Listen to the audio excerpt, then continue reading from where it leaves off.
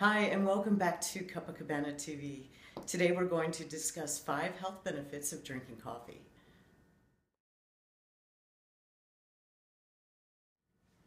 A 2009 study conducted in Finland and Sweden found that coffee drinkers are 65% less likely to develop Alzheimer's disease and dementia.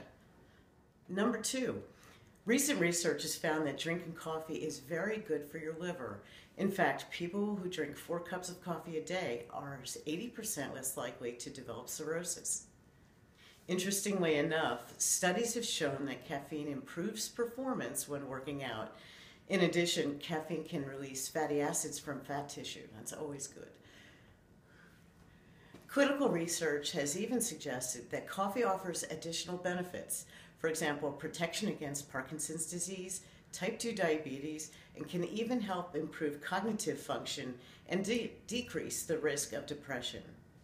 And number 5, this fact is for the calorie conscious. 6 ounces of black coffee contains only 7 calories. Gotta love that. Thank you. Thank you, and we'll see you next time.